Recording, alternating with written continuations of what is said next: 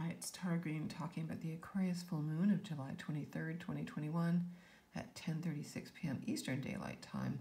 This chart is set for New York, New York. Now, besides it being an Aquarius Full Moon at 1 degree of Aquarius, which takes us back to the December 21st, 2020, amazing Jupiter-Saturn conjunction, which was heralding the age of Aquarius. You remember that? And it was big news, and everybody was told to go outside and look at the beautiful planets in conjunction. And it was very rare because it heralds these two planets, Jupiter and Saturn, which come together every 20 years like clockwork, only meeting in air signs for the next about 200 years. Okay, so that was a big deal. Now, so this full moon with the moon at 1 degree Aquarius takes us back to that same degree and time. So that was 7 months ago. Where did you think you would be? What did you think the Aquarius revolution would be all about? So it's kind of a reset, a reboot, kind of really starting the revolution now in a way. Okay, now, so you can see I've drawn on the major aspects here. What I thought really stood out was that a number of points, the moon, and a number of different planets in this chart are aligned with the 4 royal stars that represent the 4 archangels. So you can see here, I put them on here. The North Node at 9 degrees of Gemini is conjunct the Archangel Michael in the east. That is the fixed star Aldebaran. Now this is tropical astrology, and Lilith as well at 0 degrees of Gemini is also widely conjuncted as well. And you can see Lilith, the moon, and Vesta are making a grand air trine, okay, as well. So the archangels are here to help us out, to work with them. Venus is at 2 degrees of Virgo, conjunct to the Archangel Raphael, which is the star Regulus, which is traditionally called the heart of the lion. Now, that star has precessed into Virgo a number of years ago, around 2009, I believe, where it's going to be for the next, 2,160 years, something like that. A star moves 1 degree every 72 years, and there's 30 degrees in a sign, of course. So this is where royalty has come down to, marrying commoners and indicating that the royalty has to serve the people. So Venus conjunct Regulus. Regulus rules the heart. Very beautiful energy. Works with the emerald green ray. So if your heart needs healing, you would call on the Archangel Regulus. And there's Venus in Virgo, which is very earthy and practical and nitpicky and a little obsessive, OCD. Wants to be of service, very humble, worrying a lot, watching about your health, hygiene, and being on budget. Okay, so Mars is also very close to that at 26 degrees of Leo. Venus and Mars are still quite close together in the skies, like they were at their meeting on July the 13th. And they're going to play tag with each other, following each other around for a little while now. So again, Archangel Raphael there. And then the south node of the moon, which represents what we're leaving in the past, is of course at 9 degrees of Sagittarius. It's conjunct the big red star Antares, the rival of Mars, which is also in Archangel Oriole or Uriel. There's different ways of pronouncing it. Now, Juno, one of my favorite stars. We have Juno Awards in Canada for musicians, which is nice. Juno was Jupiter's wife in the Roman mythology.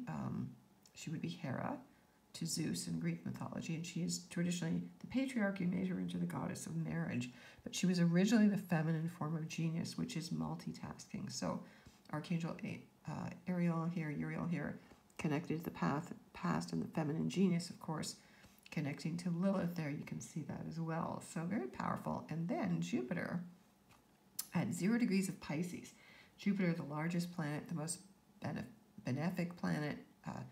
Jupiter rules Pisces and Sagittarius traditionally, so Jupiter is in its strength right now, connected to the Archangel Gabriel, the trumpet blower, on Judgment Day, to a star called Fomalhaut, which is in one of the fishes of the mouths in the constellation of Pisces. So this is very auspicious to have Jupiter, literally like having an angel, a guardian with us, opposite Regulus. Again, you can see those are the 4 major, they're called the royal Persian stars, okay, in the sky. So very auspicious to have planets and the nodes aligning to these stars. Okay, so you want to call on the archangels.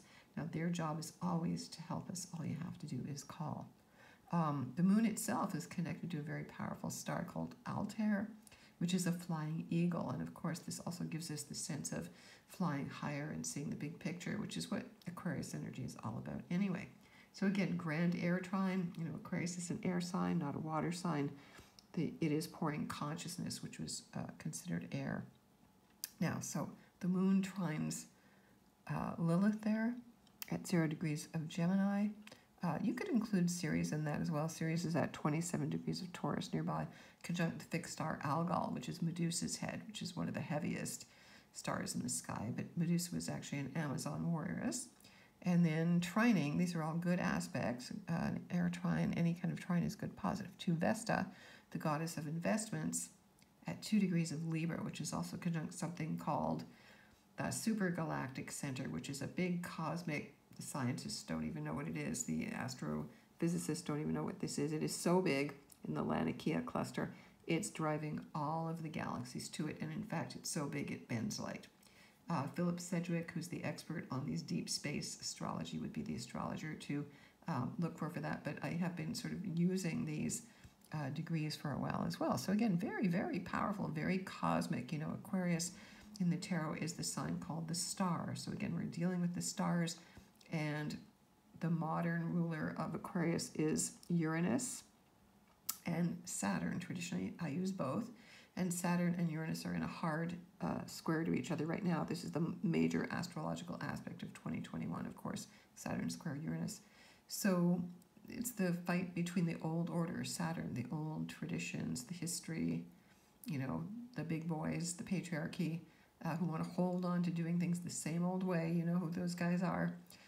And then here's Uranus, the innovator, the rebellion, the inventor, connected to high tech. Uranus is radical, revolutionary.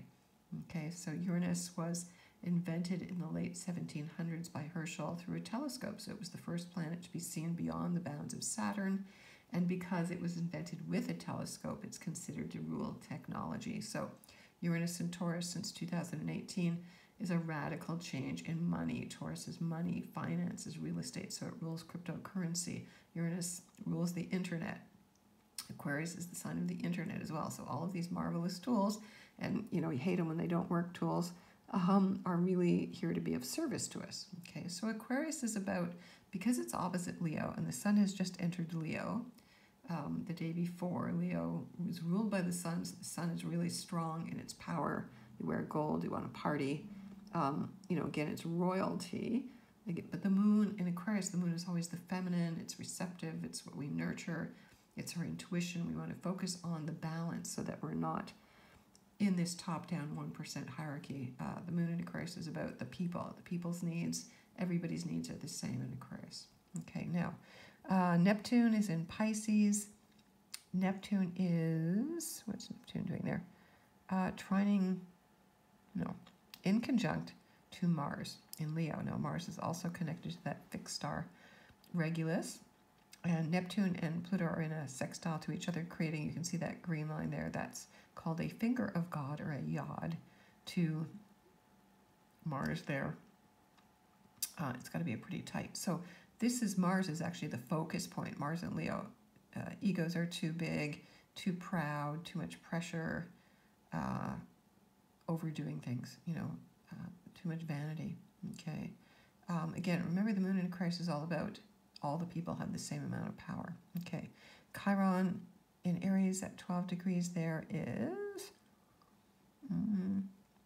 kind of in a wide, hard square to Mercury at 21 degrees of Cancer. Now, Mercury is opposite Pluto. So again, there's that power balance between speaking from our hearts, thinking about what nurtures us, our family. It's the split between the needs to be with our family and our homes and work. So a lot of people are kind of being split about that. Some people are really enjoying, because of COVID, working from home and being freer. Some people want to go back and, be back at the office. So again, a lot of people are juggling that one. But overall, I would say this is a very auspicious full moon. And actually, there is going to be another Aquarius full moon on August 22nd, right at the last degree of Aquarius.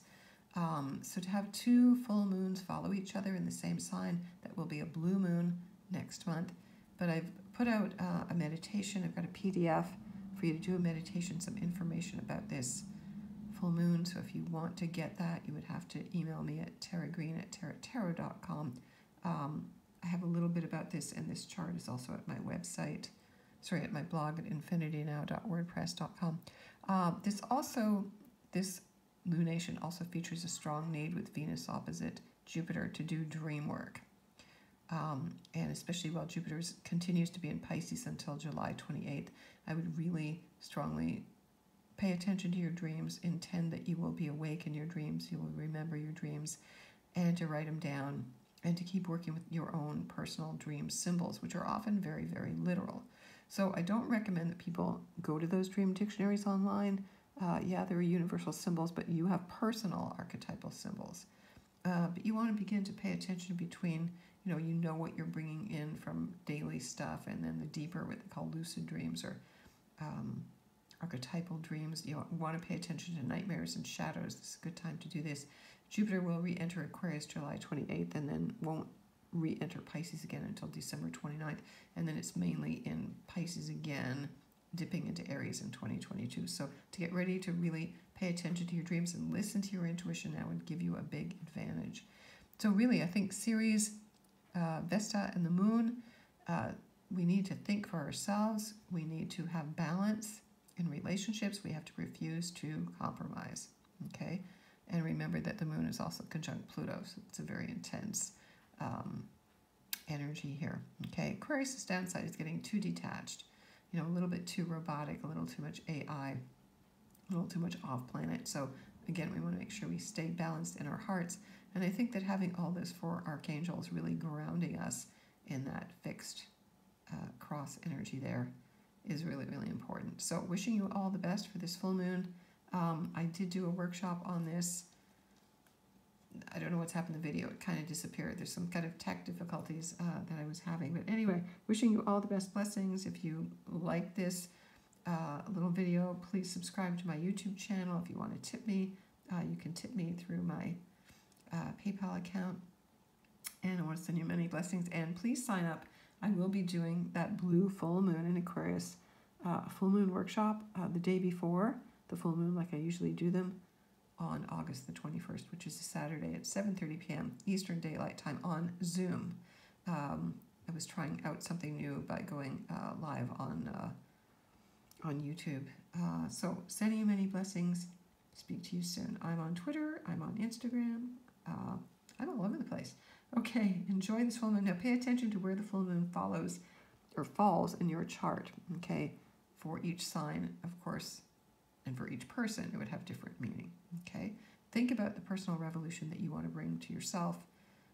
It usually means total transformation, get a remodel, get a makeover, and how you want to make over everything in the world. We're all in this together. Okay, sending you many blessings.